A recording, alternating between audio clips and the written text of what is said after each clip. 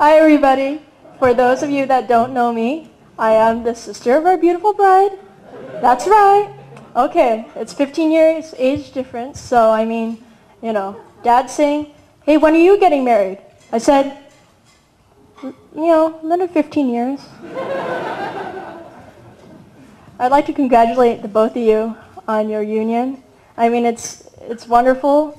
It's amazing what you guys have done to perfect your wedding. All the planning. You guys had so much fun with it. Anyway, I hope that for the rest of your lives, you bring each other love, company, and happiness. The both of you have changed my life, and I think that your children will be pretty lucky. I mean, you already had a guinea pig to test your disciplining on. Me! Okay. My sister first met me in the delivery room, something that has been a fairly horrifying memory for her. From as far back as I can remember, Louisa has always taken care of me. She still picks me up from school, though not too many of my classmates still think she's my mom anymore. Louisa has always been my mentor and has constantly been involved in my life. Although her days of read-aloud times to my class may be over, her stint at the high school robotics team is just beginning. That's true. I've always considered her as a role model, but nevertheless, we're very close to each other. Today you see me in a bright green dress, and if it wasn't such a special occasion, I'd probably be in some designer jeans that she bought for me. My whole closet is full of stuff that my sister buys. So I'm very blessed to have a wonderful, caring sister like this. And she continues to go on above and beyond the call of duty for any sister. And you could almost say she's my third parent. See, she really could be my mother's sister. I get to share my sister with this guy over here named Matt.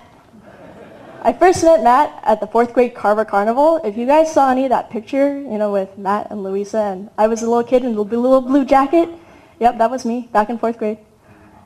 It was a pretty long time ago, but I do remember that year we won a boombox and that Matt would play How to Learn Spanish CDs in the car. My sister got him to change his haircut, and now he can kind of sing in tune. Through the years, Matt's helped me with various school group projects, such as video projects from 7th and 8th grade. When I was,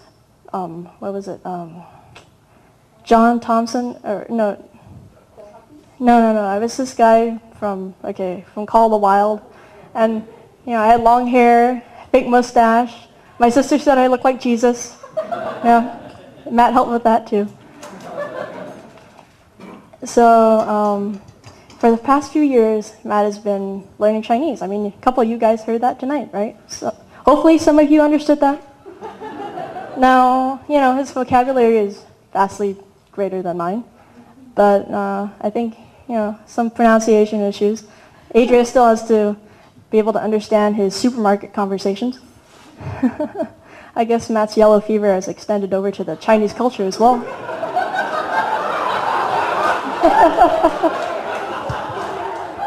It's been great getting to know Matt over the last few years, and now it's pretty cool that he's my brother, right? So, anyway, this year brings a lot of change, and the both of you are initiating a new chapter of your lives together. I get to start off junior year with a vacation, as next weekend we're in Singapore. And I'd like to thank all of you for attending tonight and sharing this special moment with us. It's wonderful how so many people are here because everybody shares the same love for this one couple. So thank you.